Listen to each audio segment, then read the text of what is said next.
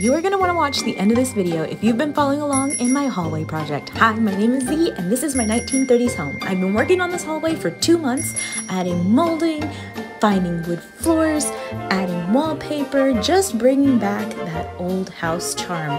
And after 2 months, I am ready to reveal the space. But first, let's take a ride down memory lane and see everything that's gone into this space, from the floors, the doors, the walls, the wallpaper, the stairs, to, well, this space. What do you guys think?